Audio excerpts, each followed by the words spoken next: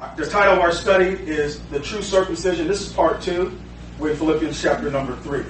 Let's look at verse 1. Now, I'm going to read some verses. We did cover verse 1 and 2 last week. But as I was thinking about it on the way home, I mean, I could be still saying these verses for a while. As I was thinking about it, there's some other things I want you to see in these verses before we move on to verse 3. So let's read verse 1 and 2 and then have a word of prayer. Thank you, Father. Paul says, "Finally, my brethren, rejoice in the Lord. To write the same things to you, to me indeed, is not grievous, but for you it is safe. Beware of dogs, beware of evil workers, beware of the concision. For we are the circumcision which worship God in the Spirit and rejoice in Christ Jesus and have no confidence in the flesh." Let's pray. Heavenly Father, we thank you for your holy word. We thank you for your holy Son, the Lord Jesus, which gives us access to your word. For he is the living word of God, Father. It is through his shed blood on Calvary's cross that we have a relationship with you by faith alone, in Christ's shed blood alone. We thank you for the Holy Scriptures that we can study each and every day and come together a couple times a week with those of like precious faith and share in the fellowship of mystery and the rightly divided word. Please feed us tonight, Father, your holy truth. That's what our heart's desire is, and we know that you will, for it is your will. So we thank you for it in Christ's name. Amen.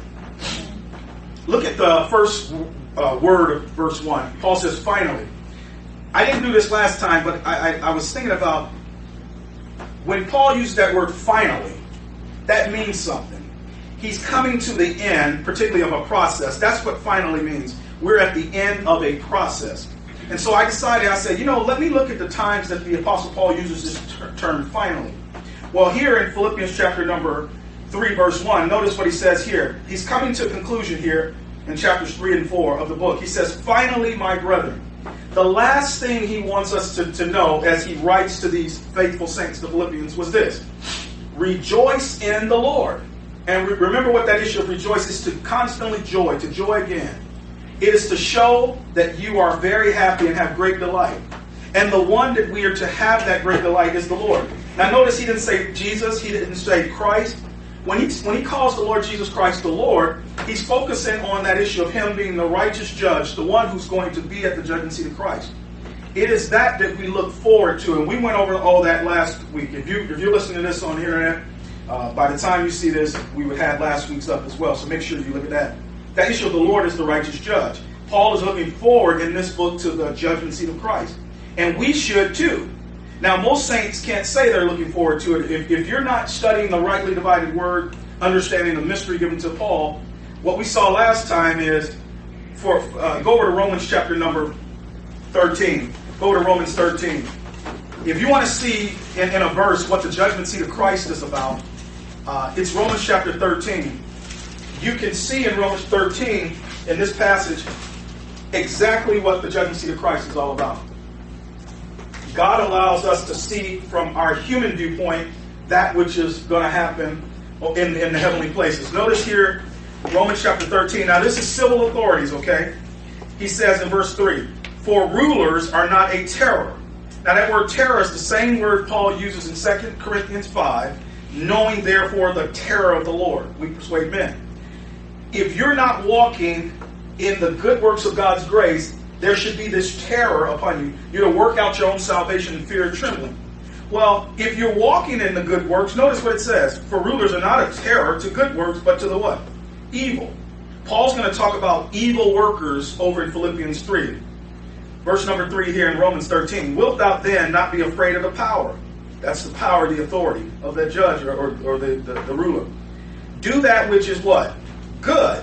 If you're walking in the good works of God's grace that Paul lays out in his epistles, you don't have to be afraid. You are looking forward to it. Okay? Notice it says, "Do that which is good, and thou shalt have praise of the same." That word praise Paul uses in 1 Corinthians 4 when he talks about the judgment seat of Christ. "Then shall every man have praise of God." That's what we're to look for.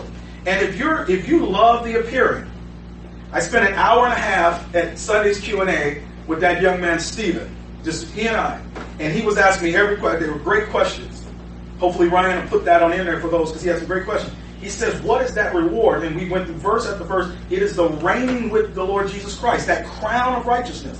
You're only going to get that crown if you're faithful in the mystery. That's the simplest way, and we went over that. Well, here, you're going to get that praise of the Lord. You're going to share in that joint inheritance, that crown of rejoicing, that crown of righteousness, if you're faithful to the mystery. Okay? So go back to Philippians chapter number 3.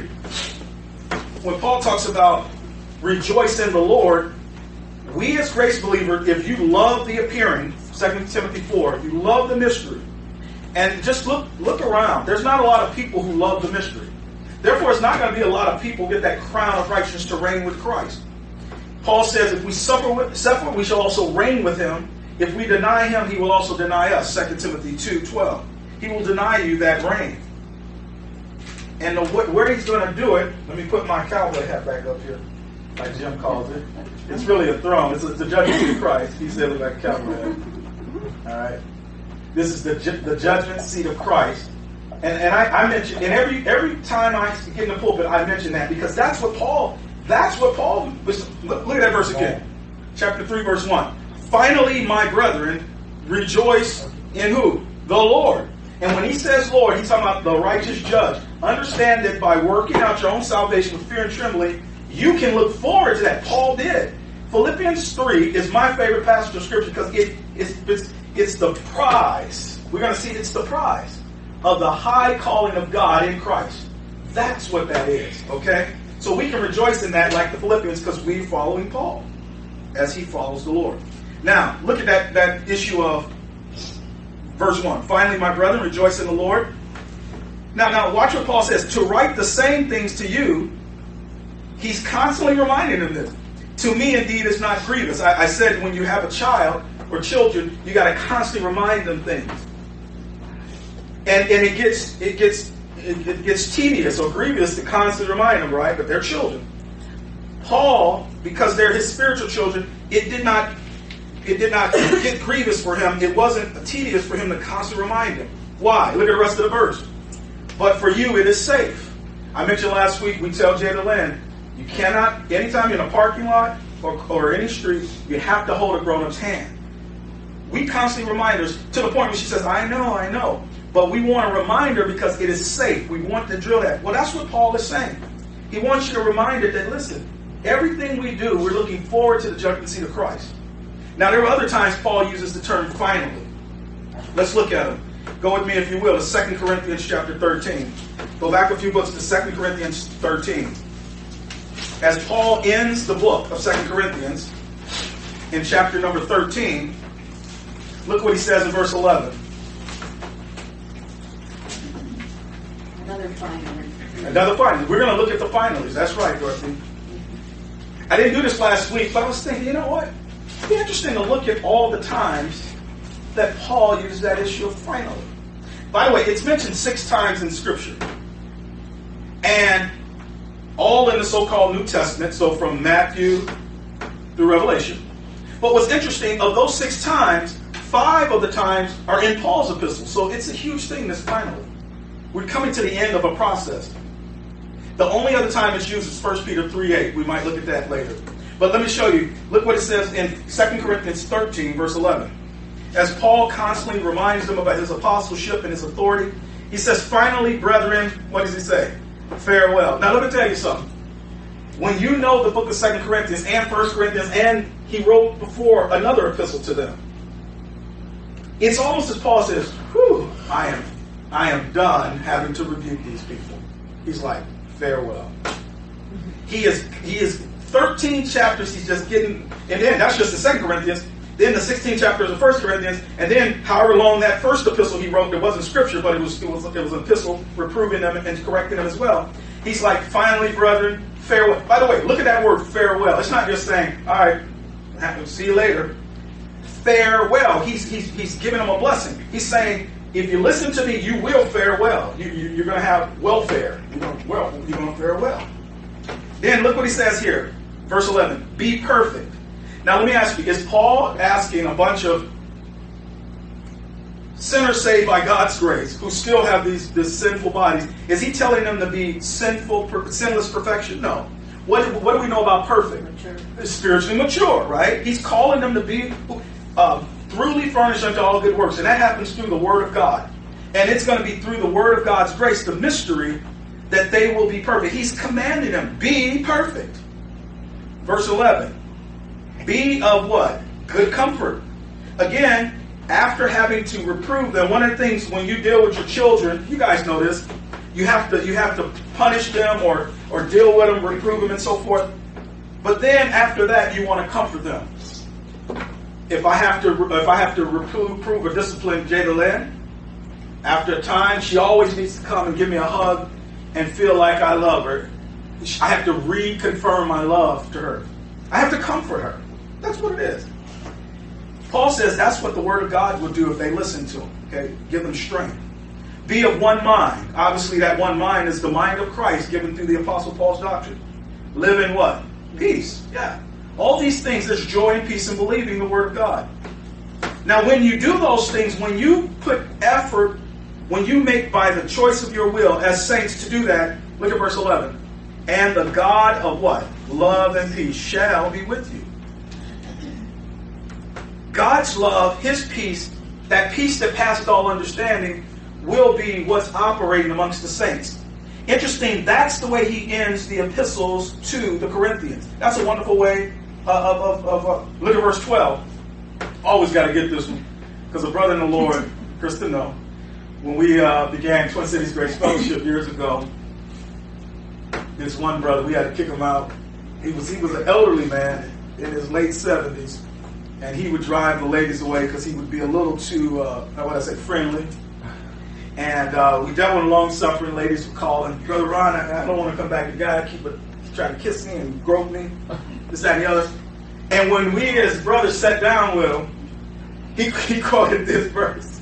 He says right there, he says, greet one another with the holy kiss. So I greet him. I go, you don't do it to the men. He would try to kiss all the ladies and use that as fair. I go, you never kissed me like that, Bob, you know. Anyway, that's not what that is. You know how they do over the Mediterranean, they kiss each other on the cheek like Italians do? Okay. If it was a holy kiss, okay, that was one that represents holiness amongst the saints, okay? Oh, yeah. Wow, yeah. He lived in the same city, Bloomington, where Kristen and I lived. Anyway, we'd see him at the Cup food store every once in a while. I say, how you doing, Bob? I don't think he ever repented of that stuff. Anyway, that's not what Paul is saying, go around kissing all the ladies. He said that how we give each other a hug or a handshake here in our culture, that cultural thing, that's what it was. And that's how the saints, it showed the love of the saints, okay? All right. So let's go back to, so we're looking at the finalies. Go to Ephesians chapter number 6. Go to Ephesians chapter number 6. Let's look at another. This is your finally. It's interesting to look at when Paul says finally.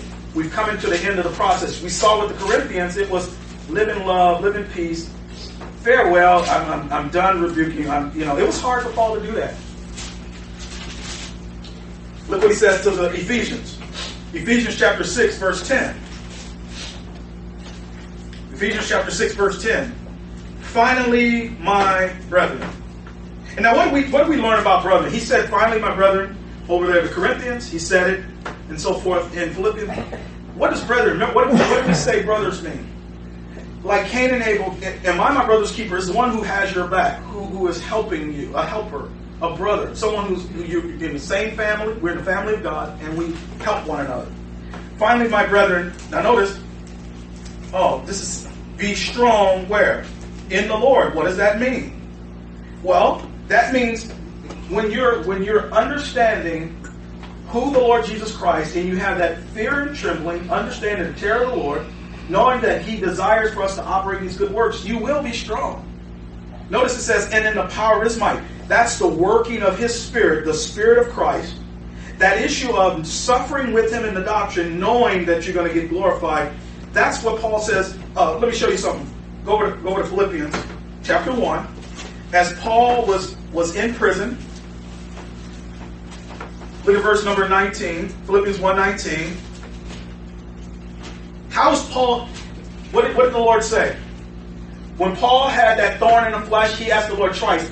The Lord says, He said unto me, my what is sufficient for you? My grace is sufficient for thee, for my strength is made perfect in weakness. To be strong in the power of His might is to be strong in His grace, understanding the doctrine of Christ. Now notice what Paul says here, verse 19. Philippians 1. For I know that this shall turn to my salvation. He's not talking about his soul salvation. Save from despair of his circumstance there in Rome, in prison. Through your prayer. So there's that laboring together in prayer. There's a spiritual labor there. That's a labor of love. There's power there. And the supply. Now notice the supply of the what? Spirit of Jesus Christ. He didn't just say the Holy Spirit. He did not say the Spirit of God. He said the Spirit of Jesus Christ. That has to do with that understanding that there's suffering with Him, but there's glory. We can endure knowing that the trials we go through today for the mystery, there's glory. The Spirit of Jesus Christ. It's like when He says the Spirit itself beareth witness that we are the Spirit of God. Then He says, Jesus Christ maketh intercession for us over there in Romans 8. How does the Lord, let me show you what I'm talking about. Go over to Romans 8. That supply of the Spirit of Jesus Christ, that's Romans 8, 9, and Romans 8 verse, let me see here. That's Romans 8, 9, and Romans 8, 34. Look at Romans 8, 9. Romans 8, 9. But ye are not in the flesh, okay, but in the Spirit. If so be that the Spirit of God dwell in you. Now watch how Paul describes this. Now if any man have not the Spirit of what? Christ, he is none of his. The way the Spirit of God dwells in you, when you allow that Spirit of Christ, that mind of Christ, that's the doctrine of the Apostle Paul, the Word of Christ to dwell in you. And it was that understanding that allowed Paul the supply of the Spirit of Jesus Christ. It strengthened him. That's another way of saying it over here. Look at Romans chapter 8, verse 34. Remember what Christ stands for. In these last days of grace, when Paul talks about Christ, it's the one who suffers, understanding that there's glory. That's what Romans 8:17 is all about. He says, joint heirs with Christ. He didn't say joint heirs with Jesus. He didn't say joint heirs with the Lord. He said joint heirs with Christ. If so be that we suffer with Him, that we might be what? Glorified together. Christ has to do with suffering and glory. And not every believer suffers for the mystery. That's why every believer is not going to be a joint heir. You're not going to... You know why God the Father can't equally give you what Jesus Christ has? Because Jesus suffered and He was glorified. Philippians 2. Go look at those studies. When you suffer with Him, you'll be glorified together. When He's coronated King of the heavens, He's going to do that. Those who love, they're going to get that crown of righteousness. Not every believer's not. It's not really that hard, but people make it different. Glory. Say, excuse me? Will you define glory? Glorified, yes, I will. Go with me. Best way to show. The question for those listening: will I define glory? Go back to Romans 5. Get two passages. Romans 5, and then we'll look at 2 Timothy 2.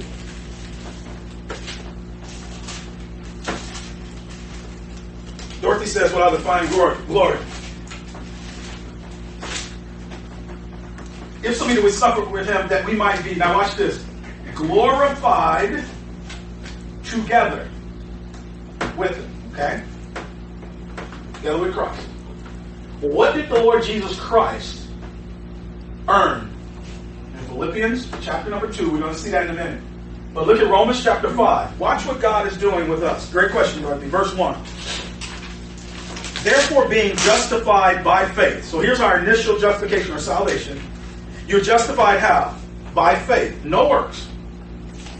Where's your current standing as a believer? We have what? Peace with God. How? Through our Lord Jesus Christ. So everybody understands that's your position. You're justified by faith. Position. You're justified by faith, and you have peace with God through our Lord Jesus Christ. Let's do the faith of Christ. There's your position. But that's not all God. God's will is that all men be saved and come into the law of the truth. Every dispensation should know that. The twofold will of God. So there's your practice now. Your practice is by faith too, by you trusting the faith of Christ. That's where your works, the good works and so forth. Look at this. Verse number 2. Okay, by whom also, so this is in addition to what your justification, your position, by whom also, by the Lord Jesus Christ, we have, what's that next word? Access. We have access. Paul didn't say we have it. He says we have access. It's made available. It's here for you. Now come get it. But how do you access it? How? What's the next two words? By faith, right? Everybody with me? Romans 5 verse 2. I don't want to just think that y'all think I'll just make it. There it is, right? Access. If someone puts $1 million in a bank account, before you can just go down to the bank and get it, you have to access it by an account number, some ID, all these things that they set up for the protection of that money, that the rightful person get it. So you have to access it. The way you access, what we're going to see, Dorothy, the glory of God is by faith. That's the second by faith. That's your walk. That's your practice. Define glory. That's what we're about to do. What is glory? It's right here. Keep going. I gotta expound on it. I gotta teach it so that you can see it's. No, because I'm just thinking. I'm about to define it, but I want you to see there's a process there. It's just not something that just comes naturally. Look Is at it a position? Yes, that's what it is. But keep going. We have access by faith into this grace wherein we stand, and rejoice in hope of the glory of who? What is glory, Dorothy? It's sharing the life and the power of Almighty God, of God Himself. He's going to share that. That's glory. Yes. What's more glorious than God? And the reason I had to show you the entire verse, if I just said glory is God is going to give you the same exact position that He Himself has. That's what He's going to do. What's the term Most High God? What does the Most High God mean from Genesis chapter 14? Anybody know? What does it mean? The only one. Look it up yourself. The possessor of heaven and earth. Okay? Satan himself he says, I will be like the Most High. What he wants to do, he wants to possess heaven and earth. So in short, Dorothy, the glory of God has to do with who possesses, who owns, who runs, who rules, who reigns over heaven and earth. The Lord Jesus Christ has earned that. The Lord Jesus Christ, Philippians 2. But He is willing, Dorothy, to share. By the way, that's what the glory is, to possess the heaven and the earth, right? That's the glory. So that's the short answer, that's the glory. When He says we rejoice in hope of the glory of God, God is willing to share that with us. Yeah, because who got it? Jesus Christ our Lord.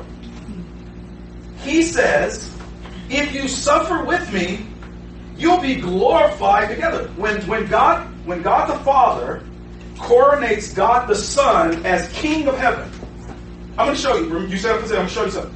He's going to take those of us who suffered with Him in the mystery. He's going to also glorify us together with Him. The same coronation Christ has, we're going to have. I'm going to show you that. That's grace. That's grace, right? It's great. Here, watch this. But see, you still have to be worthy. When we talk about grace, that's working out your salvation. Bam, say that again. That's working out your salvation. Everybody thinks here's grace. The Bible definition of grace is this. I know people say unmerited favor, undeserved kindness. That's true, but it's more than that. Yes, it is. It is freedom or liberty, freedom with responsibility and consequences. Listen, God dealt with Adam on the basis of grace, but He said, son, I love you, but you cannot eat of that tree. You can eat freely of all the trees in the garden. God dealt with Adam on the basis of grace from the start. He said, son, I love you. You can eat freely of all the trees, but I'm going to test you out to see how much you love me. Of that one tree, you can eat of all the trees, but that one tree which is in the midst of the garden, the tree of the knowledge of good and evil, don't eat of it, for in the day that thou eat of, thou shalt what? Surely die. What was his responsibility? Not to eat of the tree. What was the consequence? Death. Sin. Yeah. The world. Right. So even from the beginning, grace is always freedom with responsibility and accountability or consequences. And that's the same today. For we are His workmanship. Before we look at 1 Timothy 6, go to Ephesians chapter number 2. It amazes me that Ephesians 2, 8, and 9, amongst dispensationalists, is such a famous passage. Nobody quotes verse 10. Nobody. Or hardly anybody. God's will is that all men be saved and come unto the knowledge of the truth. Position, practice. Ephesians 2, 8 and 9. Ephesians 2, 10. Watch this. Look at this. Ephesians 2, 8 and 9. For by grace, everybody see the grace. For by grace are ye saved through what? Faith. That's through the faith of Christ, your faith in Him. That not of yourselves. It's no works of our own. It is the gift of God. That salvation is the gift of God. Not of works, lest any man should boast. For, remember what that word for stands for. Further explanation of what I just said. I'm going to amplify what I just said. It's the same thought of chapter 2, verse 8 and 9. This one is our position. Here's our practice. What do we do after we're saved? For we, that's the body, are His workmanship, right? The Lord, the Father's. Created where? Notice what He calls them. In Christ Jesus. The issue of suffering and glory. We are His workmanship created in Christ Jesus unto what? Good works. Good works. Which God has before ordained that we should walk in them. The free gift, salvation, comes with responsibility. Work out your own salvation, right? Work it out. It's free, but there's some good works that we should walk in them. Now here's the question. What if a believer chooses not to walk in those good works? There's consequences, and that consequence is you lose out on the reward of the inheritance. Well, there's also other consequences. Well, but these are temporal, Dorothy. That's what Satan don't. He wants you to focus on here. Now, forget that. Rejoice in the Lord. The righteous judge is coming. Paul's going to say, "Let your moderation be known unto all men. The Lord is at hand." Look at that. Look at that. Go to Philippians chapter number 4. I see all of this stuff, and my frustration, it's not being taught. Yes. It's not being taught. You know, I know. I got dispensators contact me all the time. Brother Ron, it's not being taught.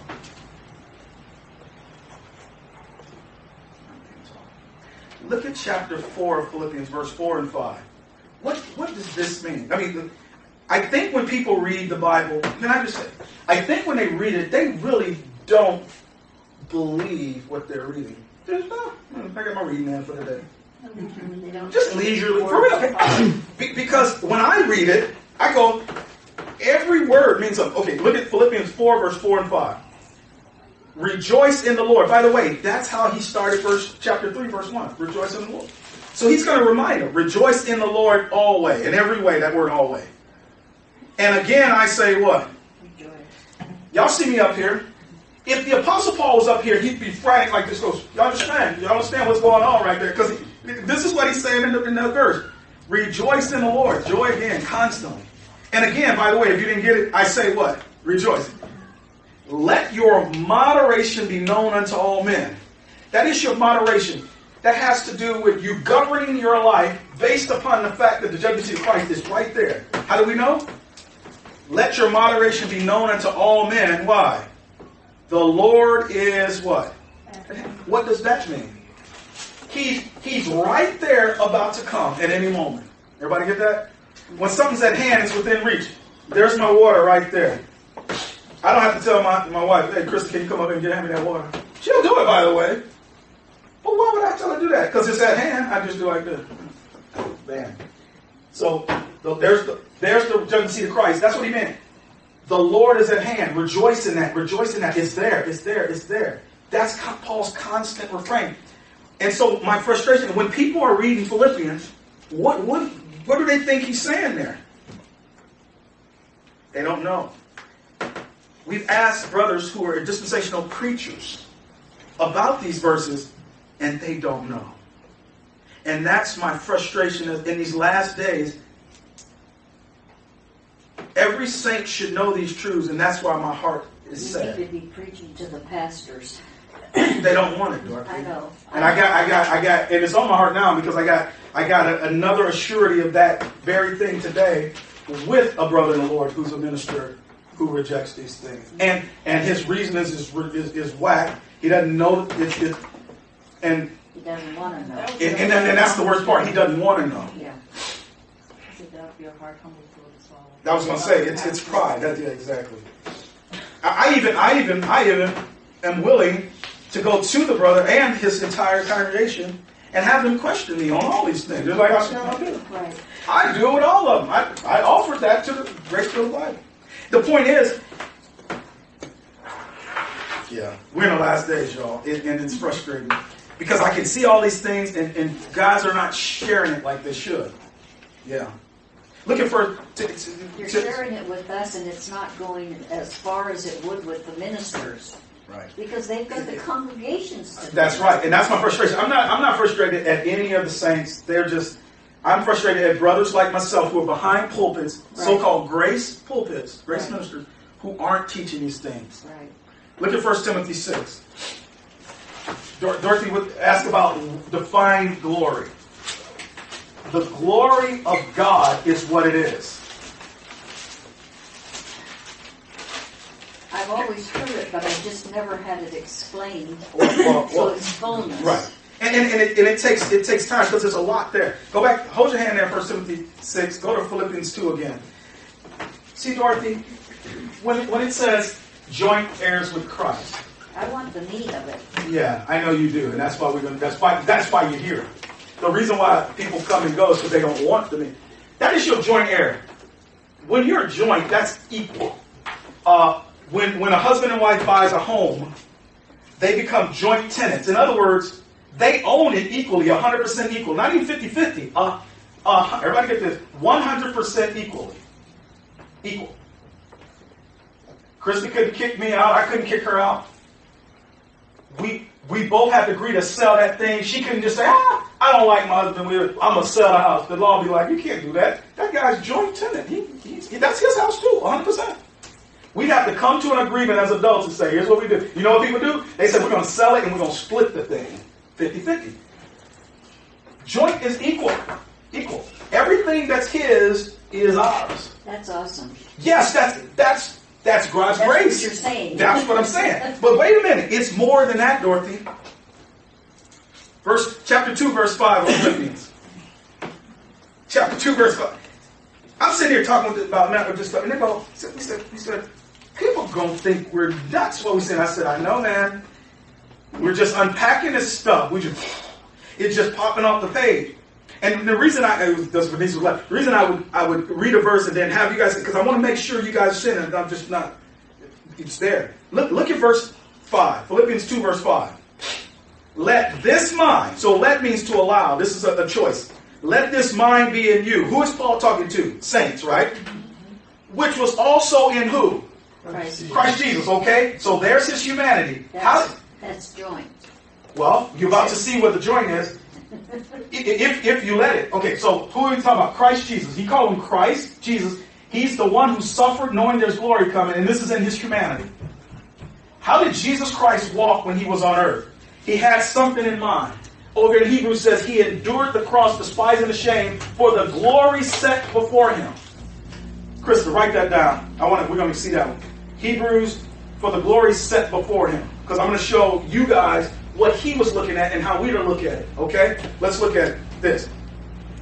Who been in... All right. So Dorothy, just here it is in the verse. I'm with you. Who been in the form of God. So Jesus Christ could do something that we can't do. None of us is in the form of God. He was the Word. He thought it not robbery to be what? Equal with God. 100%. You know that term equal with God is only mentioned twice. And God the Father says, let me check my sons and daughters are students. When God mentions a term twice in Scripture, he wants you to look at it. The term equal with God is mentioned over in the book of John. Equal with God. When the Lord Jesus Christ told those Pharisees, I am the Son of God, they wanted to stone him by saying he was the Son, S-O-N, of God. He was making himself what? Equal with God. Yeah. Now watch this. Now what is God? The Most High, that's God. It is the possessor of heaven and earth. when he would tell people, my kingdom is not of this world and so forth, they'd be like, what this guy talking about? He said, I own all of this. Yeah. Brother Matt did a great job. The Mount of Transfiguration, it's Mount Hermon over in Palestine, in Lebanon today, Syria, where the angels came down in Genesis 6 and took worship and took wives and made these giants and so forth in Genesis 6. Go back. We're doing this. That was the Mount of Transfiguration over there in Matthew. No. Where the Lord Jesus was transfigured, his glory, and who came down? Moses and Elijah, right? Representing the law and the prophets. And Peter says, Lord, it's good that we should be here. We should make 3 tabernacles. What they were doing was, the Lord was standing right where Satan's kingdom there was right there when the fallen angels came. And he says, I'm God. I own this. Mountains represent kingdoms. What I'm saying is, the Lord Jesus Christ has earned heaven and earth. And he has chosen to share that with us, particularly the heavenly places.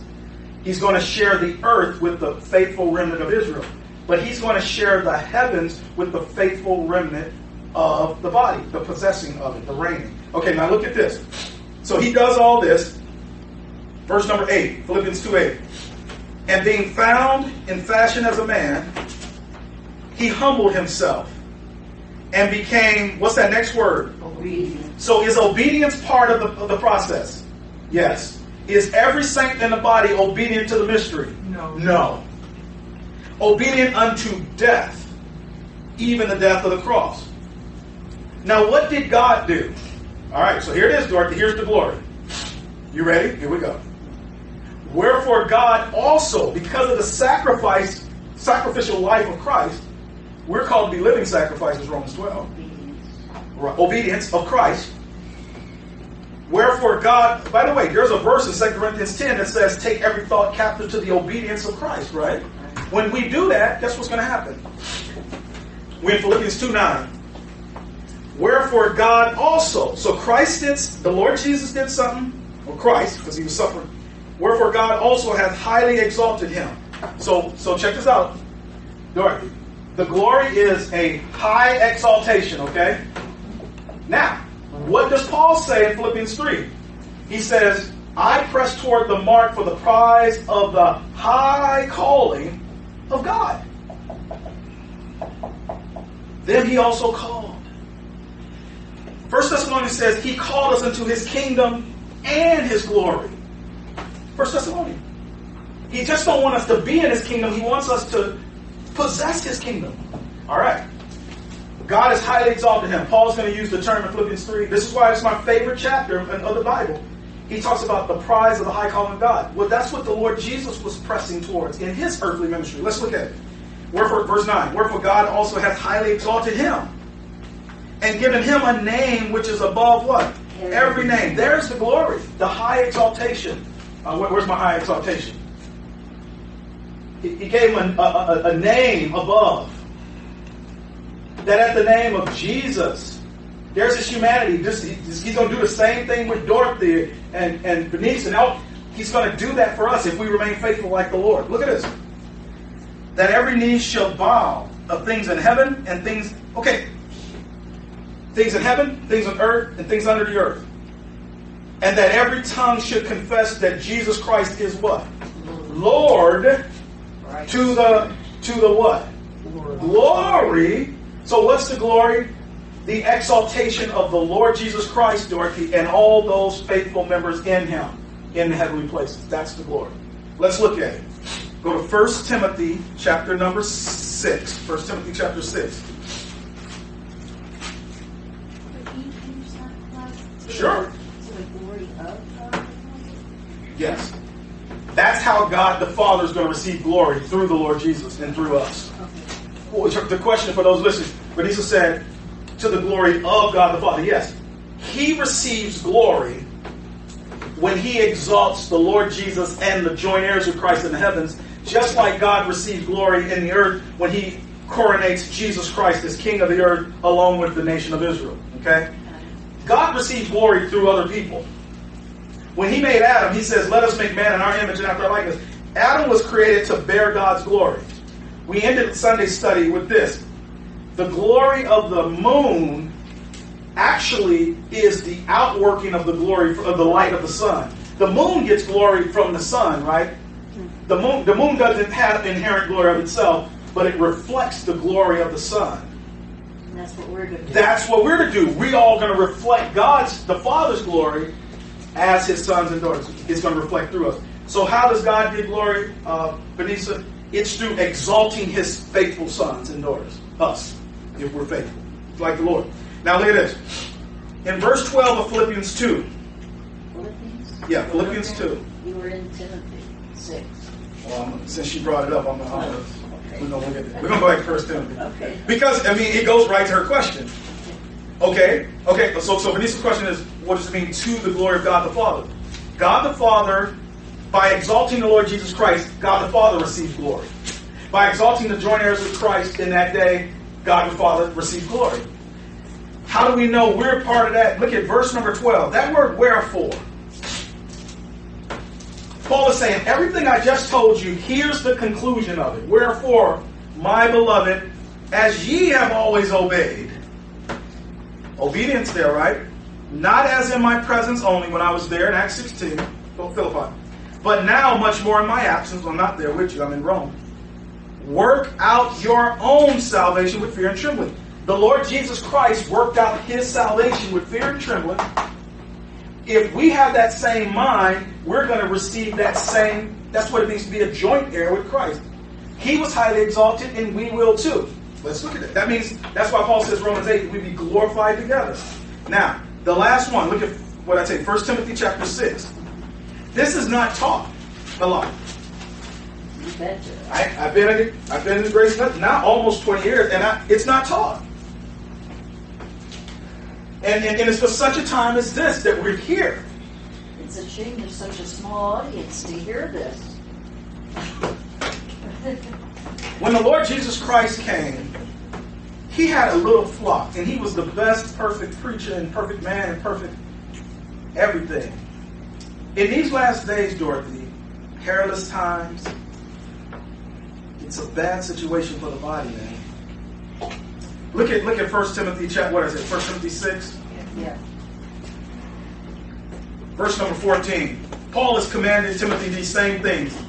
That thou keep this commandment without spot, unrebukable, unto the appearing of our Lord Jesus Christ. So he's talking about the second coming here. Which in His what? Times. What is He going to do? He shall show who is the blessed and only potentate. See that word potentate? All powerful. But notice how he describes what it means to be all powerful. He's going to rule over heaven and earth, and He's going to do it in this way. The King, capital K, of who? Kings. And the Lord, capital L, of who? Lords. All right? Who are these kings and who are these lords?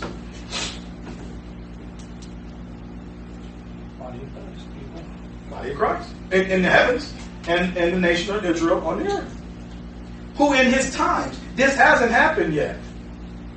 He's going to get coronated as King of the heavens, and every joint heir will with Him. When God the Father says, hey, come all of heaven, worship my Son, worship His body, the heavenly places, everything, we're going to rule over that.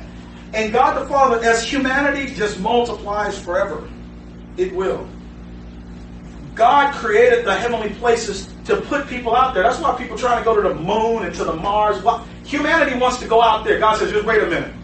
I'll put you out there. I got to put my government out there first. That's what we're... So you're... Dorothy, you're going to... You stay faithful to your death or the rapture. You're going to rule over a piece of the heavenly kingdom. You're going to be Queen Dorothy. So what's the glory? Go over to 2 Timothy chapter 4. Look at verse 7 and 8. 7 and 8. Henceforth there is laid, verse 7. I have fought a good fight. I have finished my course. I have kept the faith. That's the qualification. Henceforth there is laid up for me a crown. Who wears a crown? Royalty, yeah, king. Of righteousness, which the Lord, the righteous judge, shall give me at that day. But is it only for Paul? And not to me only, but unto what? All them also which love his appearing. And Paul defined the appearing in 2 Timothy 1 as the glorious gospel of the blessed God committed to my trust. Those of us who love Paul's message, we're going to have a crown and rule over those. By the way, look at verse 18. And the Lord shall deliver me from every evil work. Interesting. We're going to learn that there's evil workers out there. And will preserve me unto his what type of kingdom? Heavenly kingdom. Now, can I ask you guys this? Is Paul saying, you know what? Yep, I'm going to go to heaven if and when I die? No, he already knew that. That's not what he's talking about. When he says his heavenly kingdom, I want to get it. Well, hold that thought there. Go to 1 Thessalonians. Go to 1 Thessalonians. Watch this. Verse number 12, 1 Thessalonians 2:12. That ye would walk worthy of who? God. Why?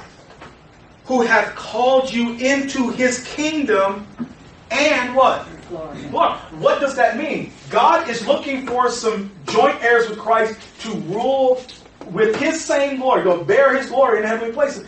That's what the body of Christ. I remember Don was asking me first. We said, how do we explain the mystery to people? You tell them that a new agency is being used by God, being formed by God to rule and reign and inhabit the heavenly places. The Lord Jesus Christ owns that. It's his. And he says, if you serve me now, I will share that inheritance with you. I earned it, and I will share it with you. The only thing I ask is you're faithful to me. You receive the word, and then verse 13. You got to receive the word. Yeah. Look at Hebrews chapter number 12, verse 1 and 2. Now, let me preface this. We rightly divide. Hebrews is not written to the body of Christ for today. But there are interdispensational principles, which means the same principle that applies in prophecy applies in the mystery. And this is one of them. Verse number 12, chapter 12, verse 1. Wherefore seeing we, again, the writer of Hebrews, the author is talking to the Hebrews, also are compassed about with so great a cloud of witnesses, speaking of those faithful saints in chapter 11, Hall of Faith, let us lay aside every weight. Okay? Choose to do this. And the sin which doth so easily beset us. By the way, is that true too? Can we look in Paul's epistles and see a number of faithful men who served the Lord with Paul? Yes. Timothy, Titus, Epaphroditus, he almost died working for Paul. Many. So can they. By the way, look at chapter 12, verse 1. Let us lay aside every weight. Are there things that weigh us down in our spiritual life today? Yes. Sure. You can get entangled in affairs of this life. He says, let that stuff go, man.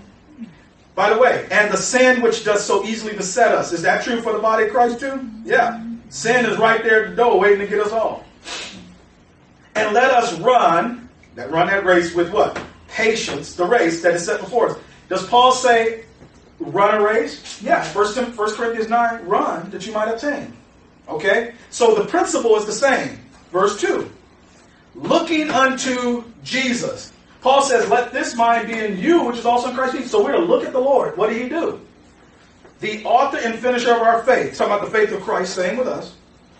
Who for the joy. All right, watch this, Dorothy. Rejoice in the Lord, right? Everybody got that? What did he rejoice in his Lord, his Father for? Watch this. Who for the joy that was set before him. Oh my. Paul's going to say in Philippians 3, I press toward he goes, forgetting those things which are behind and looking forward to those things which are before. What's out there? Look at this.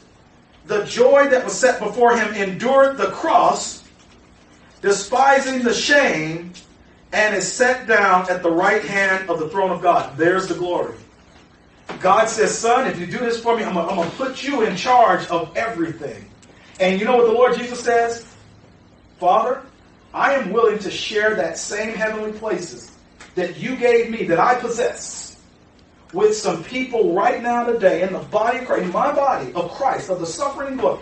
If they want to suffer with me in this truth, they're going to be glorified with me. That's that coronation. That's the glory. That's the part of being part of the body, in the head.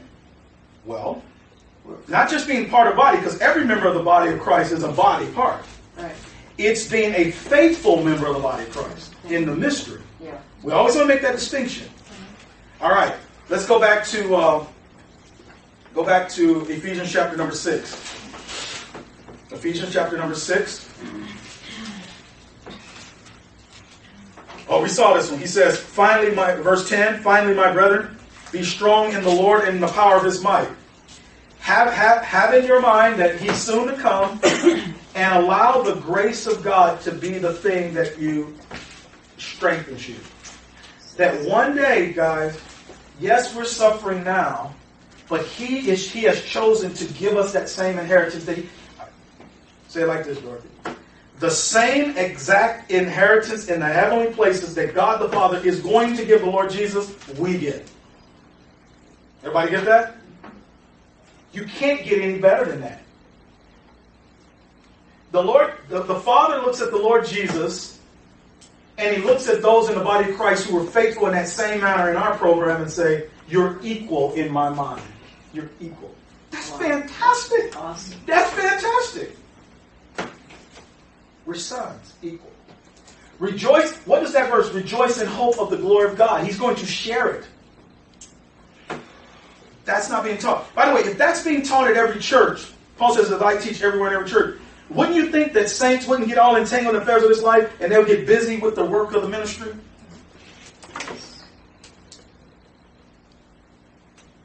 In the last days.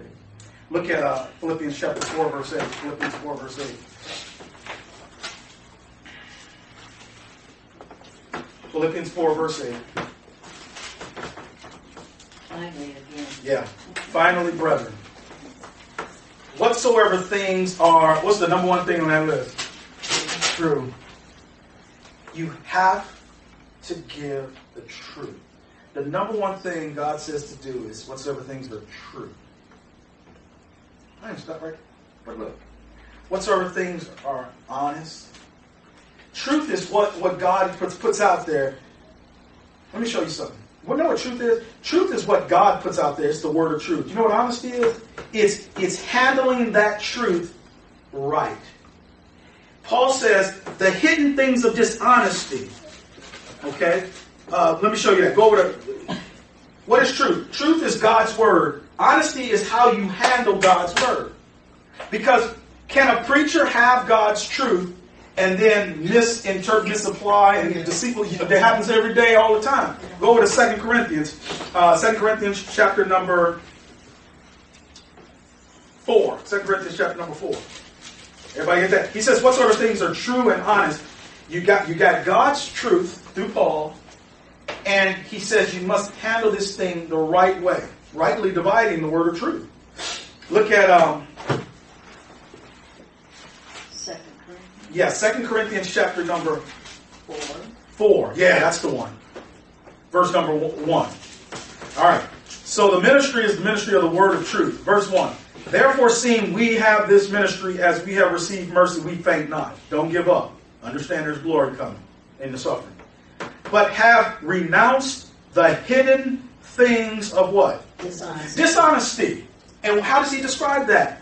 Not walking in craftiness, nor handling the word of God how? Deceitfully. Ah. Oh my. Yeah. Whatsoever things are true, there's the word. Whatsoever things are honest, how you handle the word. Paul says they walk in cunning craftiness. Some of the stuff these preachers say when you hold their feet to the fire, just a bunch of crafty words and handling the word of God how? They're deceiving you. But here's what Paul says to do. But by manifestation of the truth. You know how you walk honestly? Just take the word of God's truth and just give it to people. Stop playing around with it. Stop trying to be fancy with it. It's right there. Commending ourselves to every man's conscience in whose sight? In the sight of God. Go back to Philippians chapter 4. Finally, my brethren. By the way, this stuff is in the word right there. I read it every day. I look at it. I say, yep, it's right where I see. So I'm not crazy. I show you guys so that in the Q&A you say, well, Ron, I didn't see that. Let's show it again. I'll show you again. Look at this. Philippians 4, verse 8. Finally, brethren, whatsoever things are true, there's the truth of God's word. Honest, handling it not deceitful, and so forth. Whatsoever things are just. Right. Not just handling God's word, but how you deal with others. See? Being righteous with people. Whatsoever things are pure, that's that purity of mind. That Paul says, to the pure, all things are pure. You know what that is, Dorothy? That's your heart. Sometimes you say, how can people do stuff like that? I go, because their heart is not pure. You don't even, you don't even think the way those guys think. I don't want to think like that. No, you don't. But I just crack up because I'll be telling you what type of stuff people go, why would they do that? Well, you don't think that way. You got a pure heart. Whatsoever things are lovely, things that generate love and so forth. Whatsoever things are good report. The good report has to do with things that are praiseworthy. Right. There it is right there. If there be any virtue, if there be any praise, well, there it is, praise. Think on these things. That's your mindset. Verse 9. Those things which you have both what? Learned. Okay, you got to learn it. And then when you learn it, you got to what? Receive it and heard and seen in me do. Now, they actually saw Paul operate. When you do the things the way Paul do it, watch this. And the God of peace shall what? Be with you. His life will be what operates. Now, we're coming down and go to 2 Thessalonians 3, verse 1 in our finalies. Finally, this is the final one. Look at 2 Thessalonians chapter 3, verse 1. Finally again. Finally again. This is the last one in Paul. Now, finally, brethren, what? Pray for us. Remember how important is prayer, the spiritual power in it. It does attack the policy of evil. It does. It has. Remember what we saw when we were in Philippians about the praying. And I said that one guy in that occult, he said they hated when believers would pray because it just messed up. It was like interference in there, what the policy of evil wants to do, spiritual wickedness. Paul says, we were in Ephesians, he says, praying always with all prayer and supplication in the Spirit. Satan hates the prayers of saints and his angels. It just messes up that whole, it's a spiritual dynamic that I can't explain, but it bothers them, messes them up. That's why we sing. They hate it. It's like nails on a chalkboard. Two things. The holy angels love when we sing praise. Obviously, when we study together, come together, we're going to see that on Sunday. They hear right now with us. They love it. But the fallen angels and Satan and his angels, they hate when we sing praise to God. They hate when we study to rightly divide the word. They hate this stuff right now. Hate it. Can't stand it. Good job. That's my goal. I'm just going to give it to you. And my point is, they hate when we pray to Almighty God. Because they're in a spirit realm. Just like when the saints over there in Israel prayed and then they offered their incense and it flowed up to God. That stuff in the spirit realm, that thing, they can see those things. The words I speak, they're spirit and life. They can see that stuff. This is real. They hate that. But the holy angels do. You guys enjoy it? Yeah, you do. All right. Paul said it. I know based on the word. Look what he says here. Look what Paul said. Finally, chapter 3, verse 1. Finally, brethren, pray for us. What's the prayer? That's the word. But see, here's the power of that prayer. Watch this, Dorothy. Okay. Why you pray? Here's the purpose. That the word of the... Y'all gonna get me started up here. Righteous judge. Righteous judge. That the word... You know what Paul is saying? I want people to know about this judgment seat of Christ. I want them to know why we do what we do. It's all about that judgment seat of Christ. Every day we go down through Philippians, the Lord tears, you're going to see it over and over again. That the word of the who? Lord. That the word of the Lord, the righteous judge, may have what? Recourse. How can something that is spiritual, get this, how can something spiritual like words be hindered? Because there's spiritual wickedness that battles against it, and then prayer it destroys that power. He's praying that you may stand perfect and complete in all the will of God. How is the brother over there praying for saints way on the other side of the Roman Empire? Because there's some spiritual power in prayer that's affecting the satanic policy of evil. That's why.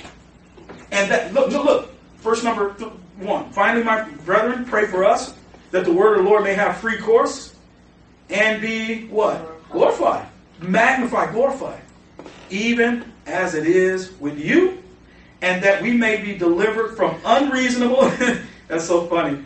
I run into this all the time. You can't even reason with them. Right. And they're wicked. You know what wickedness is? It's going against godliness.